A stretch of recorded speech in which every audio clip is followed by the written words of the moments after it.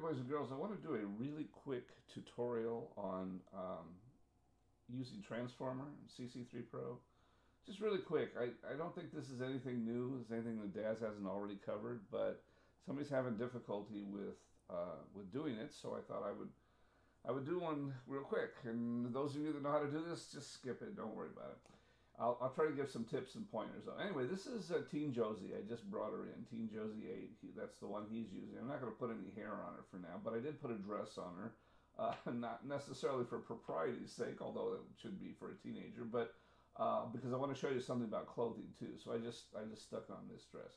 Okay, first thing we want to do is definitely make sure we put a T-pose on her. So we use the T-poses that come in the Character Creator Daz resource template, and you can just drag and drop the poses. It's hard for me to do in this dual monitor situation. I don't know if you can still see, but I'm dragging the G8 female pose onto her. Just drag it over there like that, and then it puts that on there. So now I have these things here. I have Teen Josie, and all of the stuff is underneath her like that.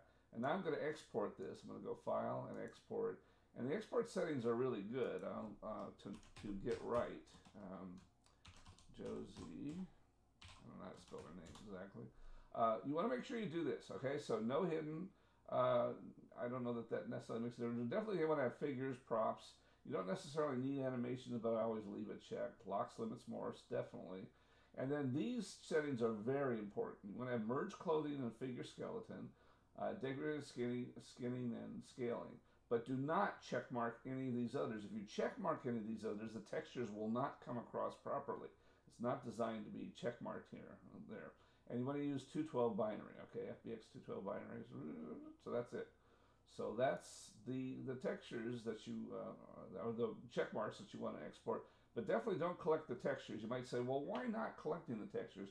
That's because the new CC3 routines use my code to actually generate the textures for by knowing where the textures are located in your directories. So the only time that won't work is if for some reason you are exporting the file from one computer and then importing it in on a different computer. If you're doing that, then you will have problems.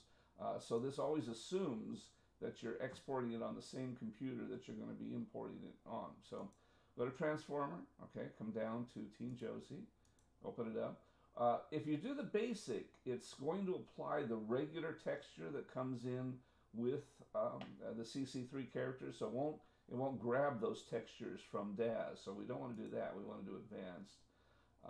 So that's why you want to select advanced. And if you're just importing clothing, let's say you've already imported your avatar, but you want to get some different clothing, then you can use the basic, and it's much faster. It won't take as long to find all those textures. So that's all I do. Normally what I do is I always import my naked avatars, and then I go ahead and save them out, and then I import clothing from, I should have turned that off.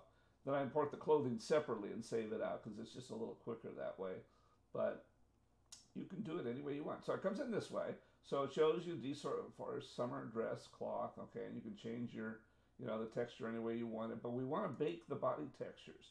Again, if you don't do this, it's not going to find where those textures are. And I'm going to leave it at 1024. But you can crank this up as high as you want, up to 4K if you want. But I always use 1024 because I don't really want my textures to be that high when I'm actually rendering and doing things. So this is going to take a while.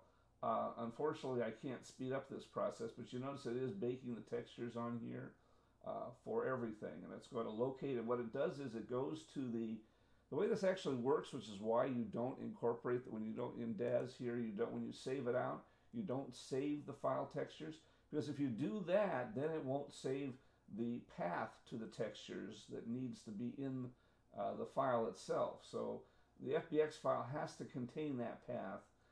So by writing the textures out, then you won't get that properly. So you don't want to write those textures out. So now it's just baking, and it's going to take like freaking forever. It just takes a while. I have a very fast machine, and it takes a long time even on a fast machine. But the good news is, because it's taking a long time, you know that it's getting all those textures. And what it's really doing, and I've explained this before, but it's worth noting, is that, because you might say, well, Mike, why don't I just drag and drop my textures over here, you know, to the skin of the body, and I can drag the base color and the normals and stuff. Unfortunately, you can't do that. The UVs of the CC3 character are different than the UVs for the DAZ characters. So basically what this is doing is it's remapping all those textures and creating brand new UVs and then baking them into those textures. So once you've done that, you can't go back. There's no dragging and dropping DAZ textures over here to get the same process. You just can't do that. So that's why it's taking a long time. Is it's completely rewriting the UVs that's part of that that texture process, and it does a good job. But and it's much faster than it used to be. I remember early on this was very, very slow, but now it's definitely increased. So we're getting there. We're almost there. Last few textures seem to take the longest. Okay, there we go. Baking the textures, and then there we come in. Okay, so there it comes in. Now I want to show you. So first, a couple things. We'll close up here, and you can see those textures are baked in. But you notice the roughness is turned up a little too high on here, the normals. So I like to go in here, and this will happen if you get the regular bump map normals instead of the normal maps. You know what I'm talking about, a regular normal map as opposed to a bump map. So this came in too hot. So so for the bump maps, then the reason is it's got displacement. I say I hate that. So I would actually take the displacement out of there, and then notice it's much better. You don't really need it to be displaced, so that helps a whole lot.